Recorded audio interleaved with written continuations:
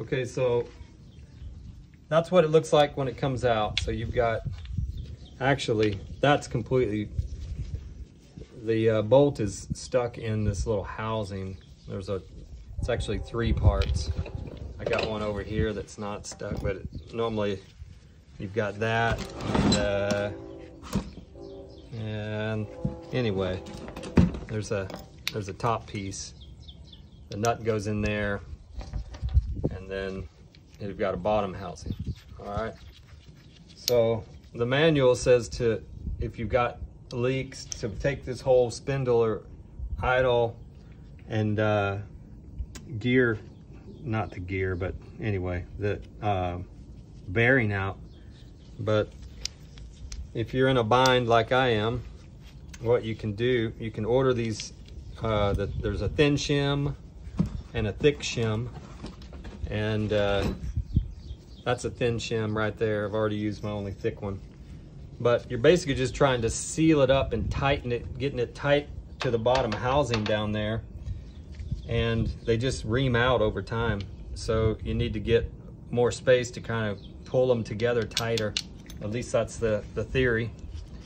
So you can order these from, what is it, the mower, disc mower doctor. You can get some used ones. They're like 30 bucks for this whole, that's it, that's 30 bucks right there. Or you can buy a brand new cymbal, but I think it's about 100 bucks. But anyway, take the thin shim and put it on the top housing, and that's gonna give you a little bit more grip, and this is gonna push up on the underneath side. I'm also putting a little gasket silicone on there just to add a little extra, you know, sealing capacity, if you will.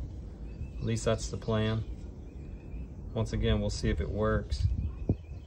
But about every other one of these idler spindles were leaking, so kind of sucked.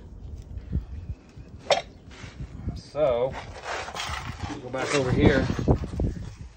I haven't moved the bearing and all of that. Actually, you can kind of see the shims. If you look from that angle, you can kind of see the different layers that it has.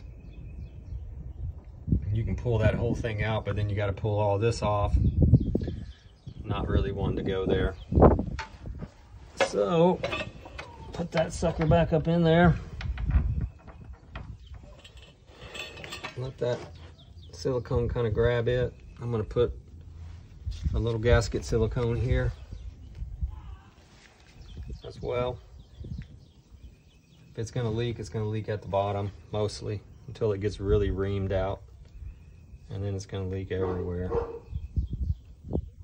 Don't really want to get too much of this silicone down in there. Not good for the gears, you know. Yeah, I'm sloppy, I know. Oh, see, it fell out. I thought it was gonna stick. Oh well. Put it back up in there with all that mud and everything, dirt, whatever. I'm tired. Been at it all day. You know, when you've been at it all day, it makes for a long day. All right, so see that? We're going back with this old one and instead of that new one, just because that washer fit a little flatter. But that's it. Basically, that's your repair right there. And then let that silicone and everything set up overnight before you put the oil back in the cutter bar. And that'll fix you for a little while until it does it again. I hope that helped.